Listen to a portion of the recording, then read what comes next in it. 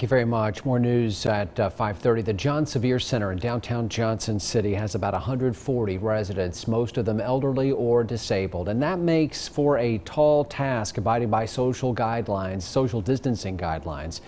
Johnson City Development Authority commissioners discussed the challenge today.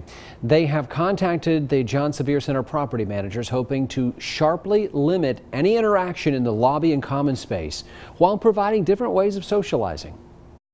So trying to think creatively about, geez, this is their place to connect with one another. How do we give them a way to connect without endangering them and make it right?